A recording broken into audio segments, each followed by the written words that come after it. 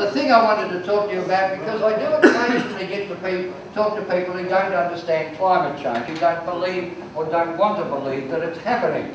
And I say to them, well look, we'll just put climate change up here, just out of the way where nobody's looking. So climate change is up there, let's not worry about it. But let's look at some of the other wonderful things that have come together in our generation on this planet. Oil.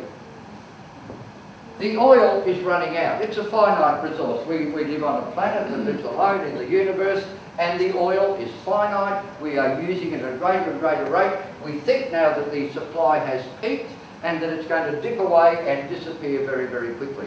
And the oil will be gone. And I feel very sorry for the hoons.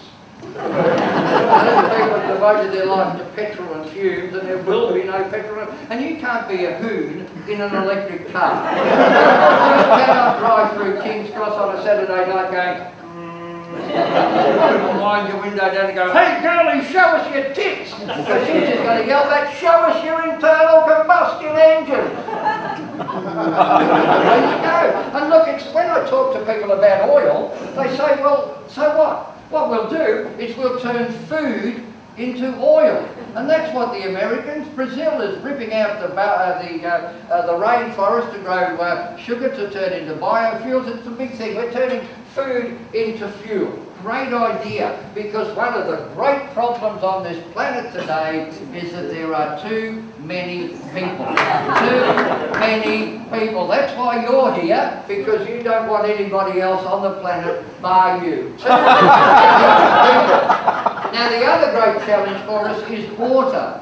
Okay, water, because of sea level rise, acidification, pollution of our waterways, overuse of our aquifers, the drying and droughtfication of Australia, water's becoming a big problem. And so the current policy of all first world governments today to deal with this quadruple threat of oil, food, people and water is this. They'll turn food into biofuels, which means there is less food for people.